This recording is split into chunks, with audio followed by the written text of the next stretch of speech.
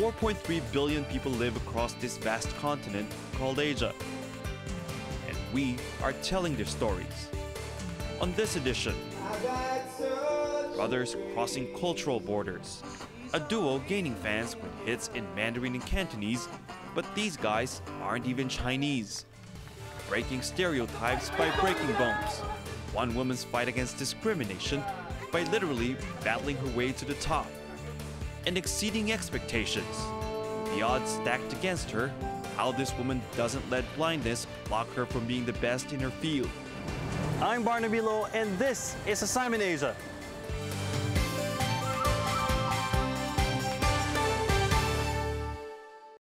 Welcome to the program.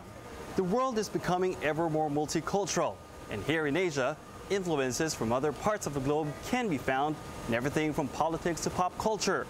Two brothers from Macau have taken the definition of global citizen to the next level, and by doing so, have carved out a unique identity of their own. I had a chance to sit down with them in Hong Kong. Hey Mom, I'm home again. I've had such a crazy life, and now I can't tell wrong from right. A song for their mother, in English, 可是我终于学会了爱 and Chinese.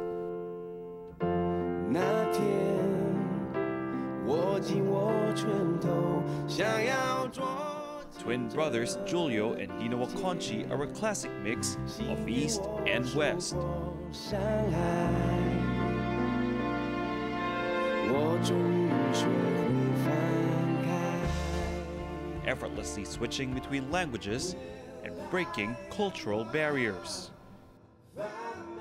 Their striking good looks and ability to sing and write songs have earned Solar, as they're known, a strong fan base, mostly in Chinese communities all across Asia.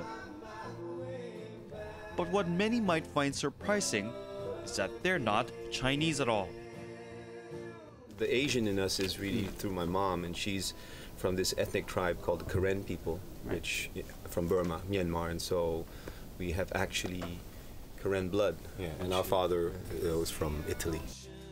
They were born and raised in Macau, at the time a Portuguese colony. It's now part of China. Portuguese is one of the languages that Julio and Dino can speak fluently, along with English, Italian, Cantonese, Mandarin, Spanish, and French. They can perform in all, and say their love for music was instilled since birth. We've pretty much always loved singing since we were babies. According to our mom, we were always singing, and she encouraged us to sing, and she would buy us a lot of little instruments, you know, these plastic ones like harmonicas and little keyboards, anything just to keep our curiosity going.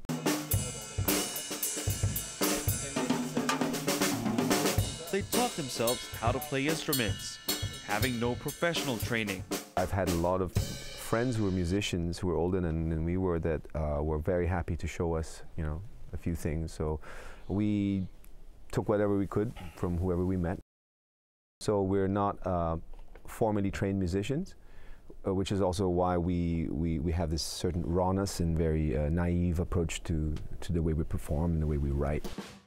But the characteristic that makes Solar so unique has also presented challenges, by others trying to fit them into a certain mold. We went to high school, and the lowest class there was primary 5, I think, for us, right? So when we went in there, it was a school with 2,000 kids, and then that was predominantly Chinese. That's when we started being called Guai Zai. Cantonese for white boys. But it was quite the opposite when the brothers left Macau at 17 to live with relatives in Italy. It was there that they first tried to make music for a living. I remember meeting, we met a producer. We were, at that time we were still signed to EMI, and we went into the studio, and the first time we meet this producer, his first comment was, "Gosh, you guys are tall. I thought Chinese were shorter than this." And it was his first comment, and I was thinking, since when have we become Chinese? We're in good hands. We're in good hands here. They called themselves Solar, their mother's surname, as a tribute to her, and released a single sung in Italian. They recorded 2 albums, one in Italian and one in English, but neither made it to store shelves. People in Italy didn't quite know what to make of the Asian-looking duo and their music. We were quite relieved when nothing came of it because we felt the songs were very immature and at all levels, and we were still very immature as artists, and we still needed to give it time, you know, to go out there and play more. So they moved to London to mature as musicians. Solar spent 2 years playing in bars and clubs on the underground scene. Then it was back to Asia, to Hong Kong, and the competitive world of canto pop. Okay, we left Europe, we left Italy, because they kind of expected us to sing Italian, and they said, oh, okay, we'll try it, and it didn't really work.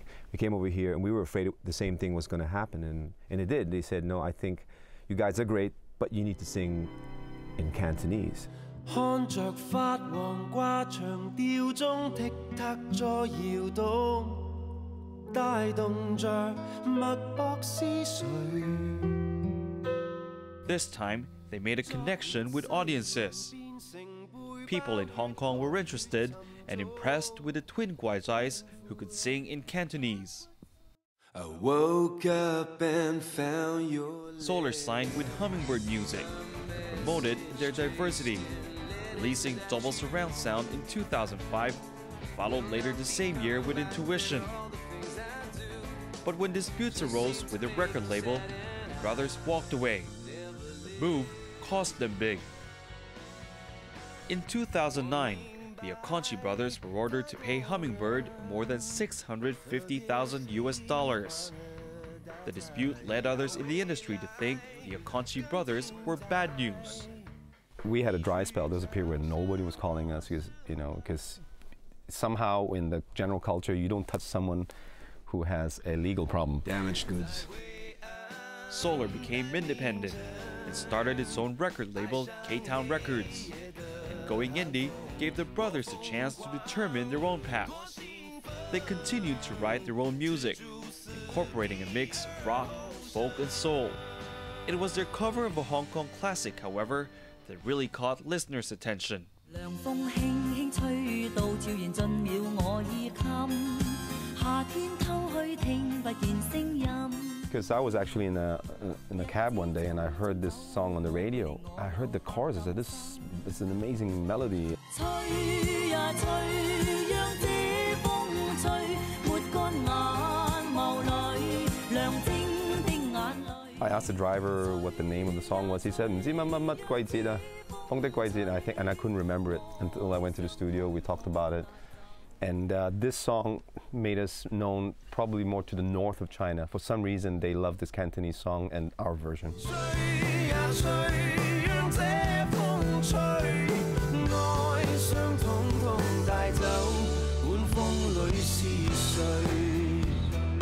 The song gave Solar a launching pad into the Chinese mainland, going over big with listeners in Guangzhou. Solar released 2 new albums, Canto in Cantonese, followed up with Vivo in Mandarin, and a splash of Italian.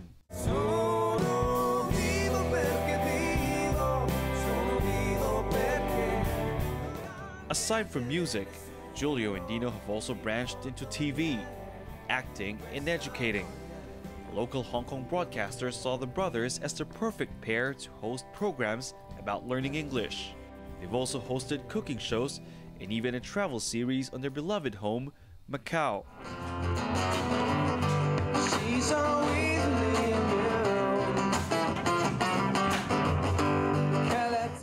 Their identity, through having no one specific identity, helps Solar bounce back from bankruptcy, but at the end of the day, it always goes back to music and the brothers' love of all genres.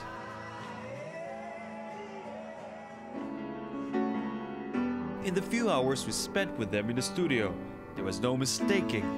This is their passion.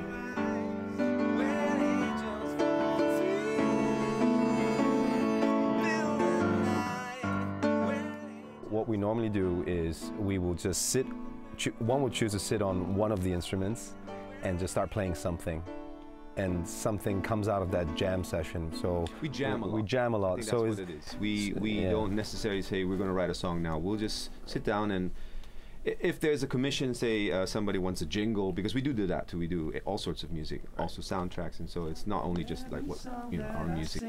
And when I'm flying through the wind beneath my wings, So it's a little habit we have, yeah. And it's a lot of fun. Rotating around the. It's a lot of fun. As long as it stays fun, the music will keep coming out. love is a beautiful thing. But Solar doesn't want to be known solely as musicians.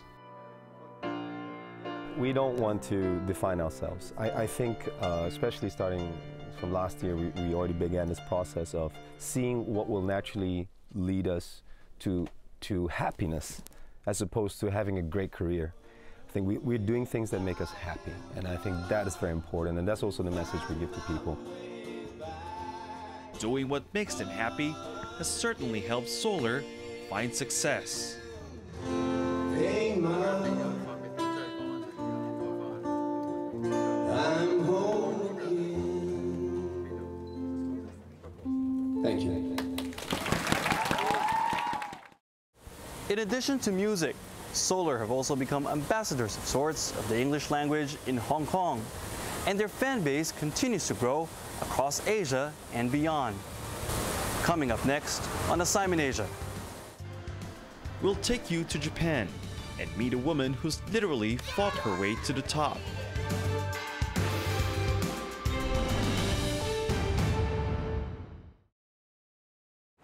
Our stories this week deal with identity, and in Japan, 98.5% of the population is ethnic Japanese, so anyone who is different clearly stands out. For one girl who wasn't the same as the others, growing up in Japan in the 1970s and 80s was tough.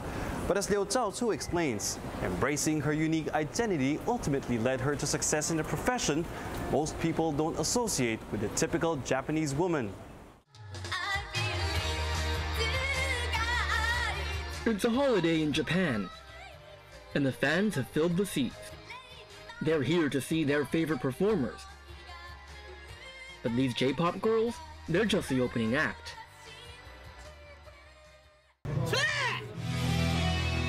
This is the main event, and this lady, yes, that's a lady, isn't here to sing. Who's your favorite wrestler? Aja Kong 選手です。ナンバーワン。はい、ナンバーワン。アジャコング選手です。キングコン。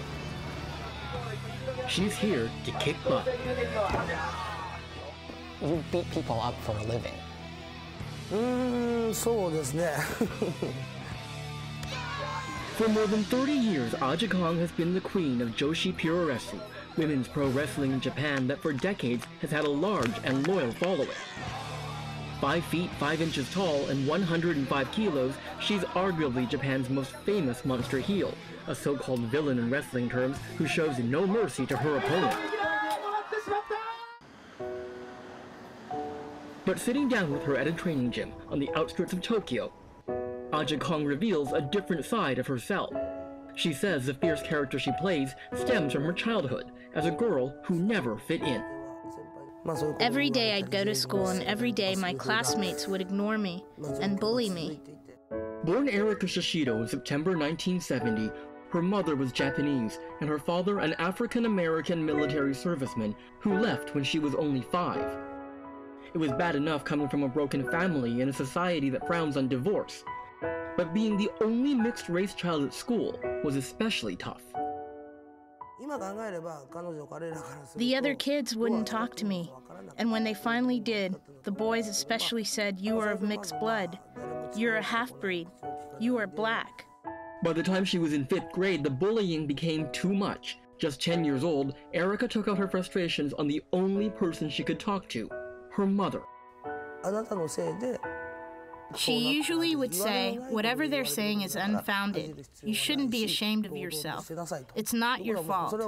So all you have to do is be brave and just face them every day and be patient." But that's what I'm doing every day. I'm doing exactly what she tells me to do, and every day I go to school and they ignore me and say things about me I don't even want to hear. So on this day, I went to her and said, "I'm doing exactly what you said, but they still do this to me. Why did you even have me?" Soon as I said that, my mother went to the kitchen and grabbed a knife. She pointed the knife at me like this. And she said, "Since I decided to have you, it's up to me to decide to kill you too." As shocking as it was to see her grab a knife, I was even more shocked to see her crying, because she had never done that in front of me before. For Erika Shishido, that moment changed everything. She knew she'd have to find a better way to live, and soon she did.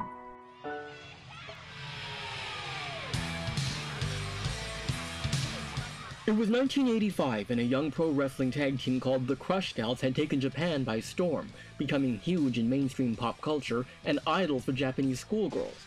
For Erika Shishido, now in 9th grade, it was an opportunity to escape the bullying at school and shine. Shishido beat out 2,500 other applicants to make it to the All Japan Women's Pro Wrestling Training School. A year later, she was ready to go pro, but the high she was feeling quickly came crashing down.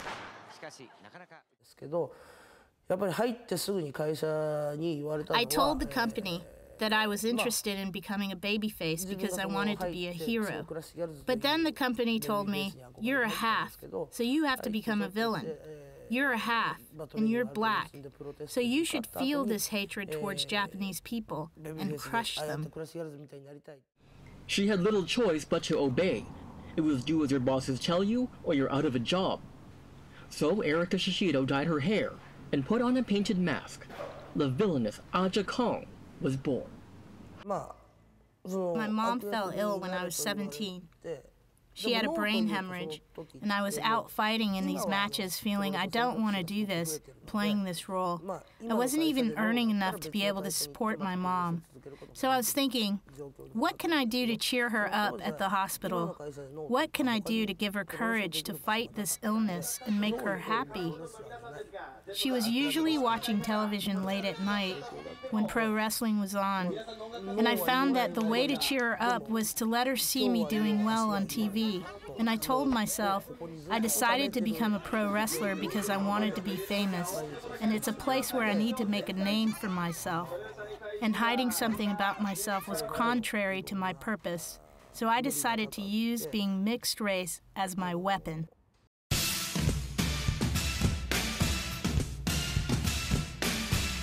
Self-acceptance was the key to her success. Fans began to cheer for the villain, and by 1993, Aja Kong was world champion. Now, with nearly 3 decades of experience, she's paying it forward, coaching newcomers on how to take bumps by showing them how to do it herself. And although considered a veteran, she says Aja Kong has no plans to slow down.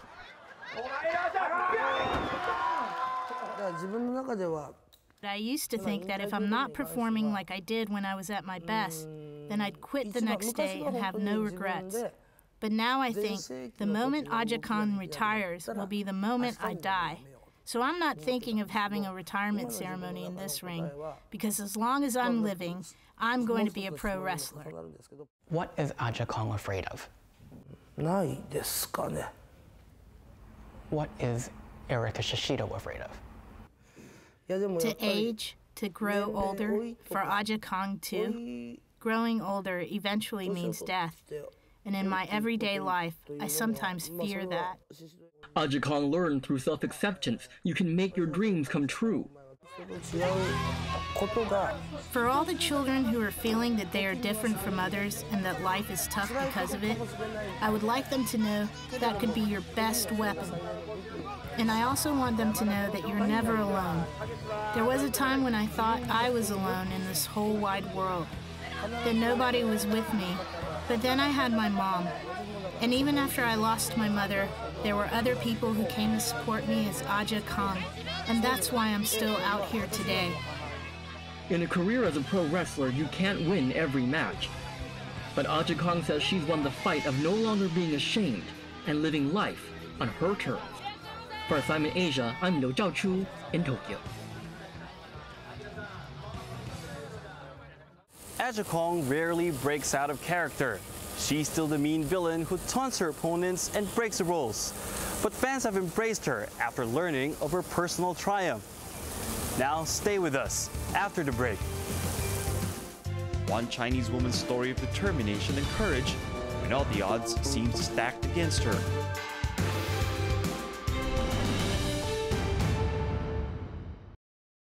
Life can be difficult for people with physical disabilities, but one woman in China has refused to let her inability to see stop her from becoming one of the most sought-after people in her entire profession. Here's her story in her own words. 条琴首先先把它拆掉，要不然够不着里边儿。拆琴以后呢，这个把工具摆上，就开始把工具放在弦上，准备调这个标准音、基准音组，200多根弦都调准了以后，在触感上做。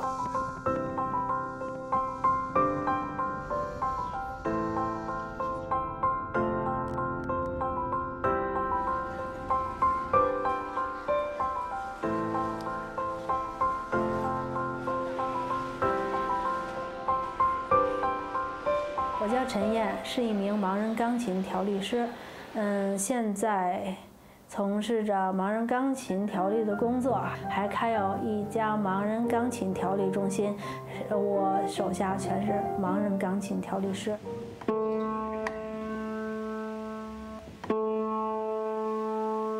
在我5个月大的时候，父母放弃我了。他们准备要一个健康的孩子，所以姥姥把我抱回家，一直把我培养成人。那个时候他很担心我养不活我，因为我身体很差，有好多疾病。反正能活下来也算是个奇迹。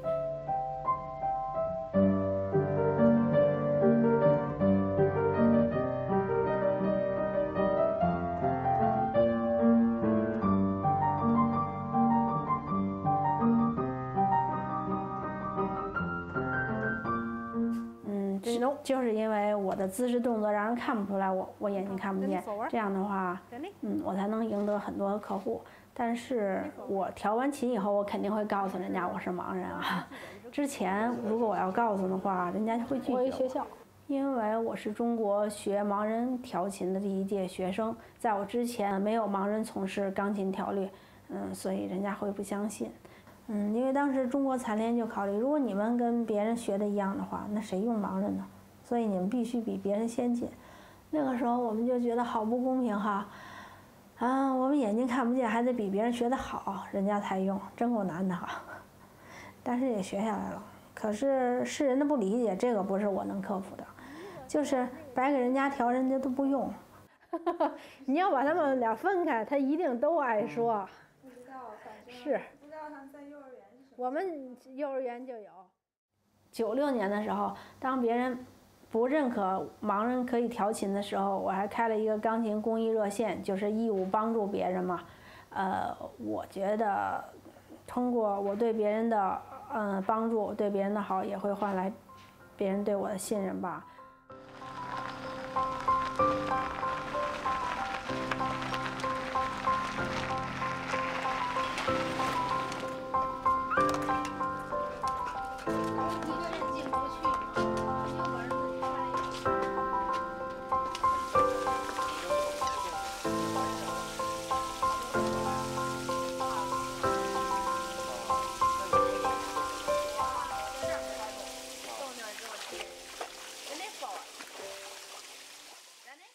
04年的时候，全球热播导盲犬小 Q， 从那儿知道的。但我觉得导盲犬离我有点远吧，至少那时候中国还没有。在10年的时候出了一次车祸，是电动车撞的，我坐在轮椅上坐了1年。我爱人就帮我申请了导盲犬，他的耳朵和那个鼻子还是很灵的。导盲犬不光是眼睛吧，还是家人。我没有导盲犬的时候是有助理帮助我，但是那个时候身体特别差，1个月就要去输液，老得病。但是现在呢，很少得病了。说为什么呢？说每天早上6点，珍妮准时叫我起床，带我去锻炼身体。如果是人，谁能做到啊？导盲犬24小时工作，还天天不休息，没有休息日，所以我才对它那么好。现在基本上，它想吃的东西我都会给它，只要对它好的话，我宁肯不吃我也会给它。有啊。了不了，今儿去超市呢，这不是？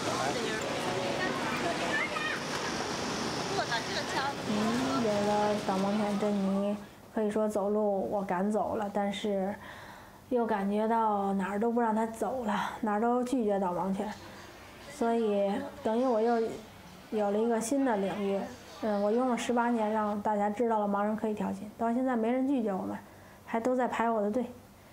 现在我又开始进入一个新的领域，就是导盲犬，让大家接受导盲犬比调琴还难呀。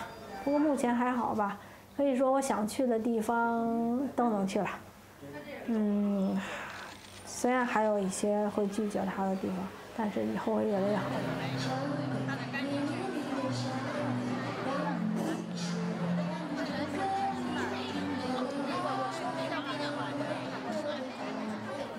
我记得我小的时候，我姥姥要求我很严，甚至于比较狠。她总是让我自己去干事情，才锻炼出我现在很独立的性格。她总是让我自己去买东西，自己去公园玩，自己去学校。我长大了以后，我才慢慢体会到，长大了没有人永远牵你的手。在我姥姥去世的时候，她跟我说，其实在我小的时候，我去公园去买东西都是她在后边跟着我，我看不见她跟着我，但是她看得见我在一个安全范围内，在自己锻炼着自己独立出行。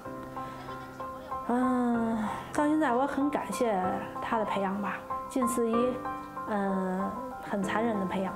如果没有小的时候的吃苦，我想长大了我不会到今天，我也不会是大家的心目中的一个典范吧。我觉得看不见了并不可怕，最可怕的就是自己失去信心。我总相信一句话，今天不放弃，明天就会有希望。